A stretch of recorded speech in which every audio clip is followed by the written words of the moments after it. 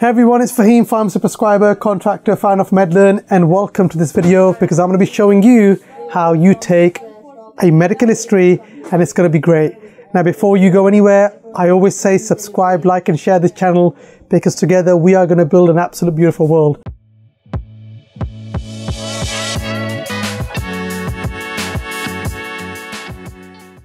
And everybody's watching because today I'm going to show you how you take a history properly.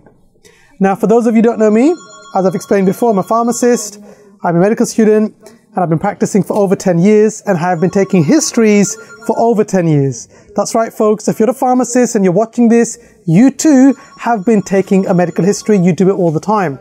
But what we're talking about today, and here's that piece of paper that we have all the time, my good friend, which is the list that we're going through. You probably can't see this, but it's a reminder for me, and that is how you take a history properly.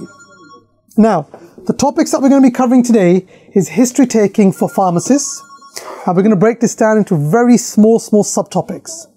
First area is going to be, what is history taking? Second area is going to be, why is it important?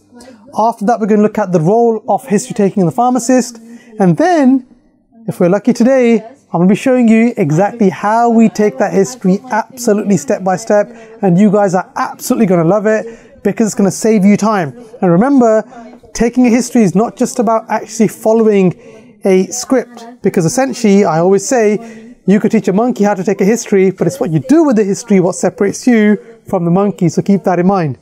So first of all, what is the history? Let me explain something to you. When you have a patient who has certain signs and symptoms, you have to be able to gather that information from that patient properly, in a timely manner, and correctly, building trust, empathy, to make sure that you can help reach that diagnosis. Because patients present with signs and symptoms, patients don't present with a diagnosis. For example, you'll have a patient who will present with earache, chest pain, shortness of breath, abdominal pain, urinary frequency. Maybe they might have a particular rash, a headache, maybe dizziness, ringing in the ear. That's what patients present with, discharge from the eye. You have to be able to find out what is causing those symptoms and then go ahead and treating this. That's really important. Now, I've been quite fortunate to be spending time with a lot of colleagues and doctors and have learned how to take a history and have had enough time to practice it. Remember, the key to anything is practice. So you have to learn the trade or the art. You then have to be watched to make sure you're doing it properly, and then you have to practice it. And for those of you who are struggling with developing your clinical skills, or you're not sure where to start, get in touch with us at MedLearn. We're more than happy to help you and happy to take you on that journey together. So first of all, what is history taking? I like to think of history taking as just an interview. Imagine you're a detective and you've got that magnifying glass or whatever it is, and what you're doing is you're gathering information from the patient. You have a crime scene. This patient's presented with an earache, and you're trying to find out what has caused that earache. Now, the history is only as important as you knowing your differential diagnosis. So as much as the history taking is very important, if I said to you right now, tell me 10 causes of an earache, otitis media, otitis externa, cholesteatoma, foreign body, and so on, fungal infection, and so on, or eczema, cellulitis, folliculitis, whatever. If you can't ring off these list of conditions, even if you take a history, you won't be able to apply the knowledge. So this video is not about the clinical decision-making process or the diagnosis. This is about how you take a history. But remember, if you've got a patient who presents with chest pain and you can't think of heart attack, you can't think of heart failure, you can't think of a musculoskeletal problem, costochondritis, or whatever it might be, then even if you take a history, what will you do with the history? The history is just the interview. You're gathering information from that patient. But that's only important if you can match it with the disease states. Pause this video, try understanding this. Let me explain it again. If you've got a patient who presents with an earache or a chest pain, let's say shortness of breath, and you can't think of all the conditions that cause a shortness of breath, even if you took a history and you found out when did it happen, how did it happen, what makes it worse, what makes it better, tell me your family history, why does it matter? It's not relevant. So in order to reach a clinical diagnosis, you have to know common signs and symptoms, You also have to know the diseases inside out. And I want to briefly touch on this. For every disease as a minimum, you should know, number one, the incidence. How the incidence affects the disease. The age. Some diseases might be more common in a certain age. The sex. How does sex affect the disease? For example, an ectopic pregnancy is more common in a woman. Etiology, what causes it? Is it bacterial? Is it fungal? Viral? Just inflammatory? The geography. Certain conditions might be more common in a certain geography. You also want to know about pathology. What happens when your body is faced with this change? What are the signs, what are the symptoms? That could be microscopic, macroscopic. You also want to know, as I mentioned, signs and symptoms, and then treatment, prognosis, and then the guidelines. So that's about the disease state. So once you know this, and I would mention differential diagnosis, then it's relevant taking a history. Keep that in mind. There is no use in you learning a history if you can't apply the knowledge. So what is a history? Briefly, all a history is the patient interview, is you gathering that information from the patient in a structured way. That's what it is. So the next thing that we're going to talk about, thank you Teja, is why is a history important? And I've briefly touched on this. And that is that if you cannot build trust with your patient, if you cannot gather the right information by asking the right questions from your patient, how are you going to extract that information and compare it to the theory you know? For example, let's pick an example of, let's say hay fever. And with hay fever, you would need to ask the patient, do you suffer with this all year round? Do you get these symptoms only in the summer?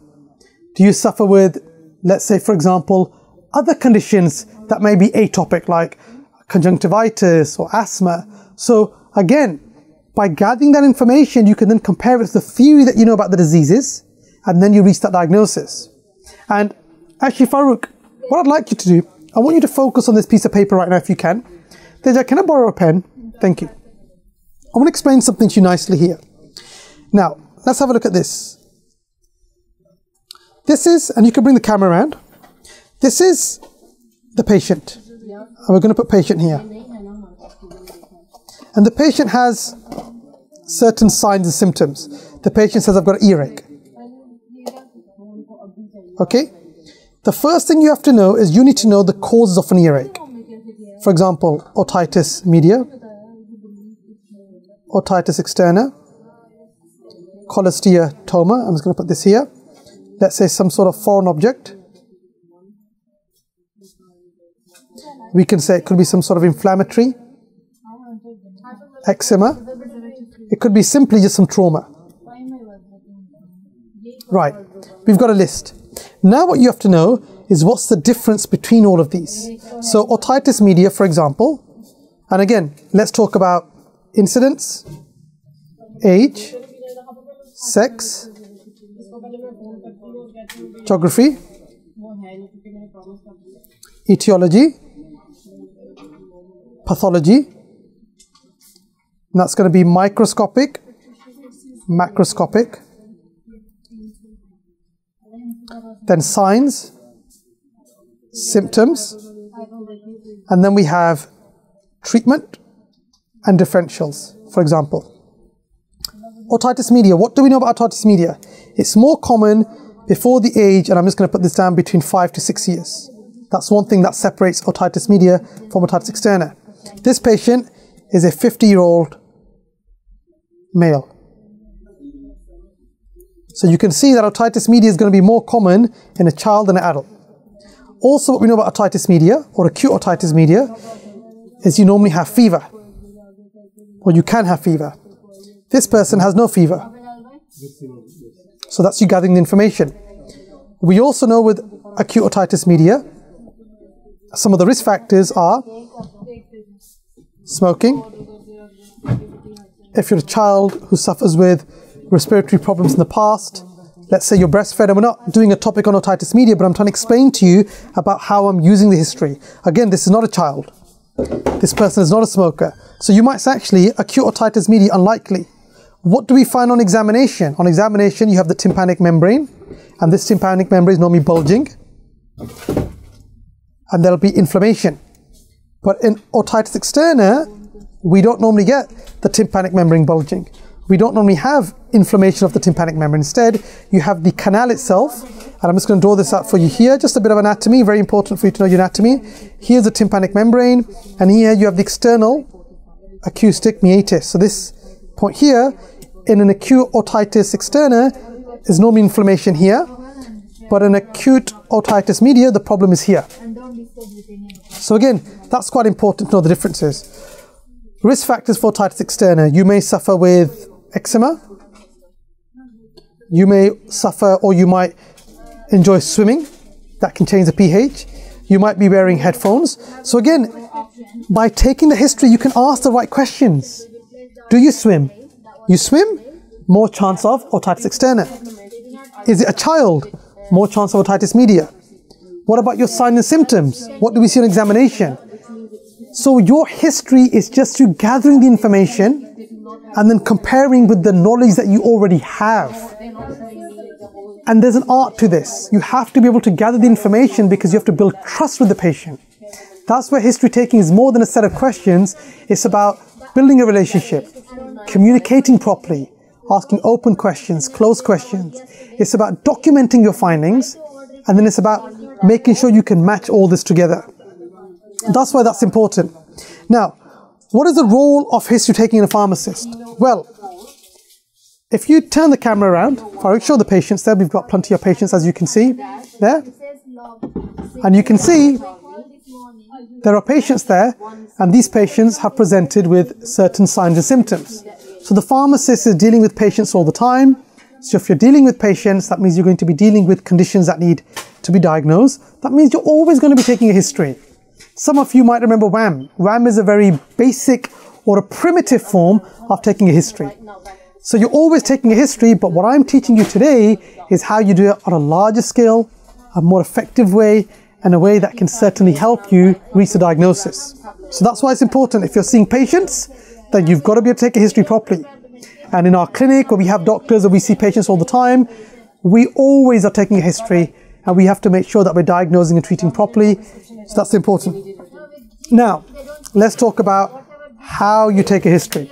So that's going to be quite important, because right now I'm going to show you the framework about history taking. And after that, in a separate video, I'll demonstrate it to you from start to finish. So Farooq, I would like you to focus on my paper here. The first thing in a history taking is going to be the introduction. Introduction. Now, with the introduction, what you want to do is you want to start with this. You'll say, hello, my name is Fahim. I'm a pharmacist prescriber. Can I start off by confirming your name, address, date of birth, contact number? So you gather that information. You then ask the patient, how do you identify yourself? Male, female, and so on. Once you've done that, what you want to do is you want to outline to the patient exactly what we're going to be doing today. And what we're going to be doing is I'm going to be asking you some questions. And then after that, I'd also like to know, gather some more information from yourself. And I may also need to examine you, so you're gaining consent. I also think it's very important at this point to mention about a chaperone. Having a chaperone is very, very important. So what have we done first? We've discussed about your title, who you are, your role. We've discussed about making sure you gather the patient information. The chaperone policy. We've also discussed about confidentiality. And then we've outlined the purpose of the consultation. So you're setting the scene. Now what we're going to do is we're going to start to look at the presenting complaint. And what you should do on a piece of paper, and Farooq, I'm sorry, I'm bringing you back again, is we should have a piece of a paper and put down here, presenting complaint. So this is essentially, this is where your patient is going to have some signs and symptoms, and you're going to be writing the headline story. So let's say you've got a patient who's presenting with earache. You'll summarize this. And we can imagine Zushama here, who has an earache. Zushama, you have an earache. So Zushama is a 20, how old are you? Oh, let's ignore this. She's a 20-year-old female patient who presents with left-sided earache. That's your presenting complaint. So think of it as the headline story. So we write that down. And we can just write that basically here, presenting complaint. Then what you have is your history of presenting complaint. So when we lead from here, I think the question you should ask is, what brings you here today? Or how can I help you? And this is where, for example, Zushama will say, I have an earache that started when? Week ago. A week ago. So she'll say, I've got this right-sided earache that started a week ago. I don't know why that is. And you'll just write that down as a presenting complaint. Right-sided earache, 20-year-old female patient, started 1 week ago. After this, what you'll do is you might ask the patient, and again, an open-ended question, tell me a bit more about this earache. And that's where the patient will start to tell you a bit more about the earache. And just give me one moment. Zushama, you've just got a patient there. So, again, where was I? You've now asked the patient, tell me a bit more about this earache. And this is where the patient will start to tell you more information. So they might say, it started 5 days ago, there's discharge, it's painful, I've never had this before. Just listen to them. At some point, it might also be important, maybe at the start, to mention to them that from time to time, I'm going to be documenting, writing notes. So please don't think I'm ignoring you. Because imagine that you're talking to me and I've got my head down and I'm writing. The patient might feel actually you're being ignored. So that's very, very important to make sure that your patient doesn't feel that they're being ignored. That's quite important for you to remember. So as I explained to you, what we've done is we're getting the patient or giving the patient an opportunity to speak to us. And here, what we have afterwards, we have the history of presenting complaint. And I like to use an acronym, OLCART. That out of stock he's saying. Now, this is where you can ask about the onset, the location, duration, character. This is more good for pain, the character of the pain. Associated symptoms, SXME symptoms. We can also ask about aggravating factors, what makes it worse, or what makes it better, relief, and treatment. This is you gathering a bit of information about the condition itself. And remember, when the patient says to you about the presenting complaint, like right-sided earache for 1 week, at this point, you should have your list of conditions that can cause earache. If you cannot make a list of conditions that cause an earache, it doesn't matter what we do afterwards, you are not going to be able to reach that diagnosis. Understand this. When a patient has given you a set of symptoms, you have to know your differentials. For example, shortness of breath. You may have a pneumothorax. You may have exacerbation of asthma, COPD. You may have a pulmonary embolism. You may have musculoskeletal, chest pain. You may have heart-related. You may have gastro-related. It could be pretty much, again, a whole host of conditions that can cause chest pain itself. It could be exercise. So again, that's really important for you to remember that the presenting complaint, if you cannot come up with a list or have a list of conditions in mind, doesn't matter what you do afterwards, it's failed. So after the presenting complaint and the patient has spoken, so this patient's speaking, you can then ask specific questions. When did it start? What's the location? What about the duration? The character if it's painful. Tell us any of the symptoms you have. Aggravating factors, relief and treatment. But again, even a monkey can be taught to ask these questions. This is only as relevant as you knowing your differentials and knowing the conditions inside out. But anyway, once you've got the history of presenting complaint, you can then move on to family history. And this is where you ask the patient about, for the family history, you can ask the patient about, is there any history of any long-term conditions? Do you suffer with diabetes, cholesterol, high cholesterol, asthma, COPD? Again, this information is giving you risk factors. For example, if you've got a patient who has had a heart attack and there's a family history of diabetes, there's a family history of a heart attack, you're thinking, right, there's a high risk that the chest pain that you have could be because of a heart attack. Let's say you've got a child who has a earache or has a fever, and the mother explains to you, actually, yeah, everybody else in the family also has a cold, a cough. Then you can link that together. Again, that's the family history. After this, you might want to go into the past medical history. What do you suffer with? Do you suffer with diabetes? God forbid, immunocompromise, cancers, asthma?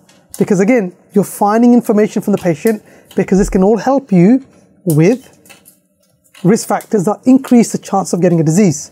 So we've got presenting complaint, history of presenting complaint, family history, past medical history, social history. Ask about the social history. Do you smoke? Do you drink alcohol? How many units do you drink? What's your diet like? What's your exercise like? What do you do for work? Is there any information there that helps with the condition itself? For example, somebody has, let's say, suffering with heart or a lung or a chest problem because they have been exposed to asbestos. You'd want to know, where are you working? Could it be work related? Maybe they've got asthma that is work related, occupation related. You want to know, where are you working? Maybe that's triggering it. So again, that's your social history. Drug history, very important. What drugs are you taking? What about any allergies to foods or medication? Do you take anything over the counter? And when you take a drug history, if you're a pharmacist, make sure that you gather that information. Are they taking the drugs properly? Are they taking them as prescribed? Can you counsel them? Then you might want to go on to surgical history. Have you had any sort of surgery? Because again, that's quite important. Any surgery that could help with the diagnosis. You might examine a patient and they might have certain scars on the actual abdomen or the thorax, and that could be related to certain surgery. That may be helpful for you. So we've got presenting complaint, history of presenting complaint, social history, drug history, family history, past medical history, surgical history, sexual history might be relevant. If you've got a patient who suffers with, or you may think might be having an STI, you might want to ask, how do you practice sex?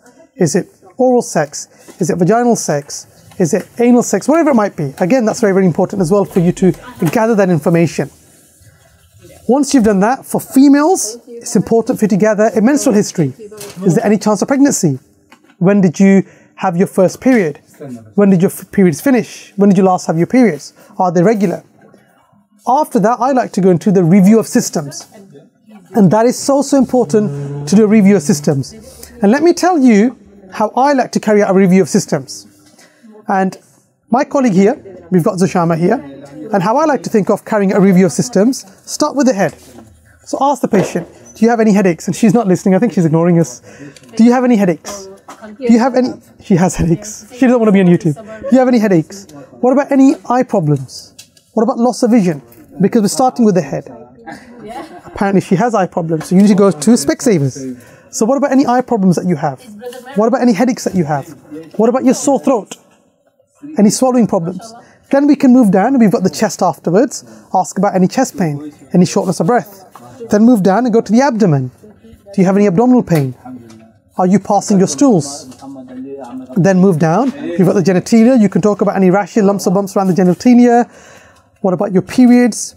What about you passing urine? Have you passed urine regularly? And I've got somebody blowing kisses at me at the back. I'm not too sure why, but fair enough. So again, once you've done that, you go to the legs and ask about any lesions, rashes, lumps and bumps on the body itself. So again, I've done an entire review of systems, starting with the head. Any headaches, any dizziness, any excessive anxiety, any depressive symptoms, mental health. Eyes, any loss of vision, any eye pain, any discharge. What about the nose? Is it patent? Is it open? Loss of smell, so on. Mouth, any rashes in the mouth, any lesions in the mouth, sore throat, difficulty swallowing, and so on.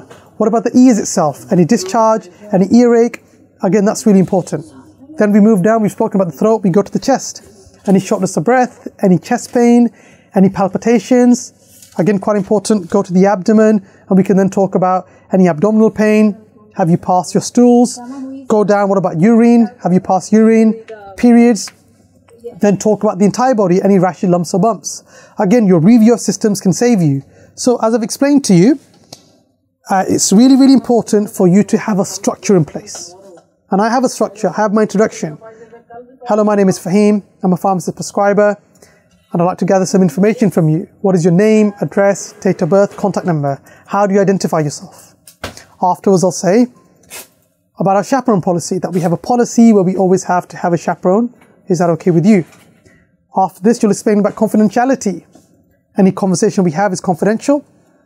I may have to share this with the GP, get the patient GP details. Then explain to the patient exactly what's about to happen. I'm going to be gathering some information. I might also have to examine you which will involve me having a look, having a feel and so on. Is that okay with you? Yes or no? We then move on to how can I help? They'll then mention some symptoms. That's your presenting complaint. After that, you gather more information by asking them, tell me a bit more about your symptoms. They might say nothing else. Then you use the acronym. When did it happen? Location, duration, character, associated symptoms, aggravating symptoms, signs, symptoms, relief and treatment that you've tried.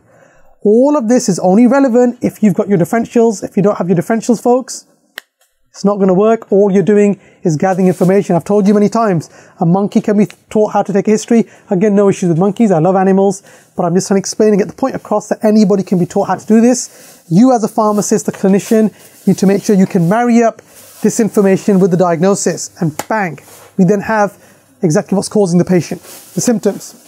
Then you can go in any order: past medical history, family history, social history, drug history, surgical history, menstrual history, sexual history, and then at the end, the review of systems. Start with the head and neck. Any eye pain, loss of vision, discharge, double vision. Ears, ringing in the ear, discharge, earache. Headaches, dizziness. Throat, difficulty swallowing. Any discharge, any lesions, lumps or bumps. Start moving down. We then have the thorax, shortness of breath, chest pain, palpitations. We can start to go a bit lower. We've got the abdomen. So that's going to be quite important. Ask about have you passed your stools and so on. Then you can move down. What about urination? When did you pass your urine? Because again, for a UTI, that's important. If the patient hasn't passed their urine, could there be an obstruction? And there you're treating a UTI, there's an obstruction. Menstrual history. And then after that, we start moving down and we've got the signs and symptoms in the body itself. Ask about skin. And once you've done that, I would say it's also important to manage the patient's expectations, their concerns, and don't forget about empathy and so on. Then talk about the examination. Now remember, the history guides the examination. If you just examine a patient and you don't know about the history and you don't have your differentials, you're wasting your time. Again, as always, subscribe, like and share. Together, let's build a better world. I hope you enjoyed this video, and in future videos, I'll show you exactly how you take a history. Thank you for watching. Look after yourself, folks. Thank you. Hey everyone, it's Fahim, pharmacy prescriber, contractor, fan of Medlearn, and welcome to this video because I'm going to be showing you how you take a medical history, and it's going to be great. Now, before you go anywhere, I always say subscribe, like and share this channel because together we are going to build an absolute beautiful world.